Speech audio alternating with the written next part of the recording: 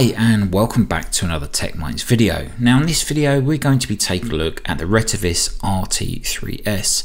Now this particular version of the RT3S which I have has the GPS built in.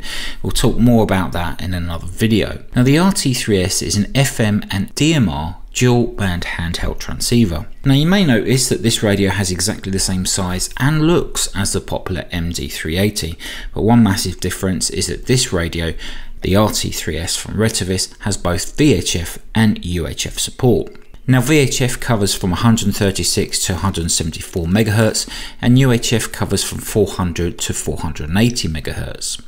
Now the radio itself, it runs from a lithium ion 2000 mAh 7.4 volt battery, and it has an output power of 5 watts on both VHF and UHF.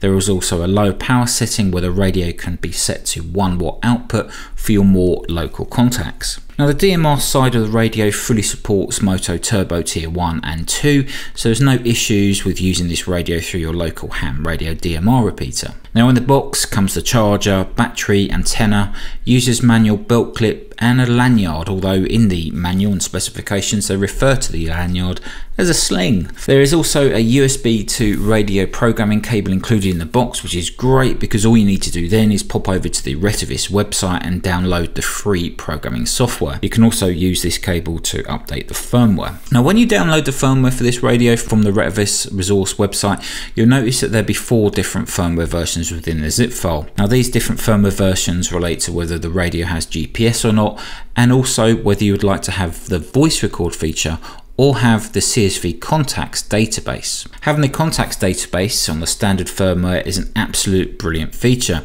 and now supports up to 120,000 contacts. And what this allows you to do is download a database full of radio IDs which have the corresponding user's call sign and location stored within it. Now once loaded onto the radio and you start receiving transmissions, instead of just seeing the DMR ID shown on the display, you'll actually see the details of the person who is talking as well. This is really useful if you're talking to someone but you didn't catch their call sign. So all you need to do is take a look at the screen and you'll see instantly who it is.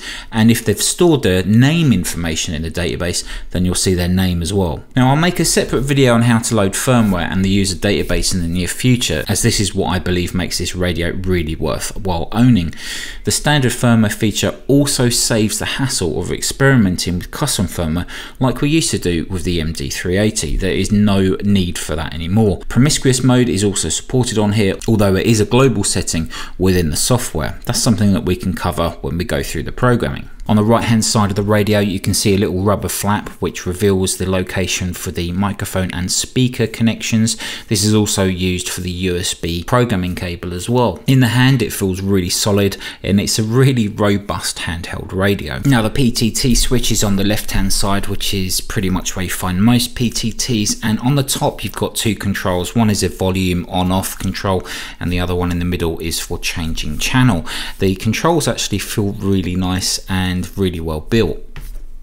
Now as mentioned before, it comes with a charger. This is a desktop charger, so the radio just simply sits into the charger and you'll see the red light come on while it's charging. Now it's actually fast charging while it's red.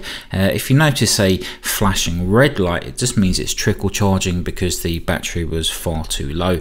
The other side of the charger is a connection that comes from the power supply which connects into your mains outlet. As with most handheld radios, this one has a detachable antenna and it reveals a female SMA connection. Now with the use of an adapter, you can actually connect it to the radio and then connect it to your outside antenna. Now most likely your outside antenna will have a SO239 or an N-type on it. Now my outside antenna comes down and it has a SO239, so as you can see through a concoction of adapters here, I've gone from an SMA female to SO239. Now while using it as a base station, I could actually plug in a speaker mic there on the right hand side and it'd be perfectly good as a 5 watt DMR radio to be used from my shack. Well, there we go guys, that's a brief overview of the RT3S by RETEVIS. I'm going to do a couple more videos on this particular product.